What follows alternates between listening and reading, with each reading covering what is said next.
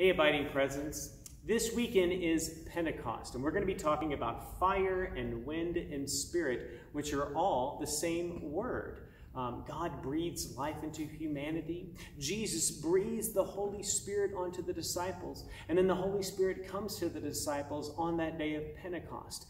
And it's a violent wind, and it's tongues of fire, and then they start speaking different languages, and all these people that are gathered together understand what they're saying. It's an amazing thing that happens on that day. It's kind of interesting to be talking about breath, about the breath of God or Jesus' breath, especially whenever we're having to wear face masks, and that right now our very breath can be harmful. So I invite you to think maybe about the different ways that we could share our faith with each other behind face masks. Are you a phone caregiver? I invite you to contact us if you're not. We'd love to have you getting in touch with others.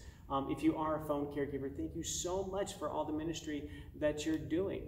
Another way that you could offer up a piece of support without seeing other people or being behind a face mask on this Pentecost is to share a video with us, a 10 to 15 second video, so we can compile those together to share how Abiding Presence has touched you or changed you, or what this place of grace means to you. You can send that to my email address, stevec@aplc.org.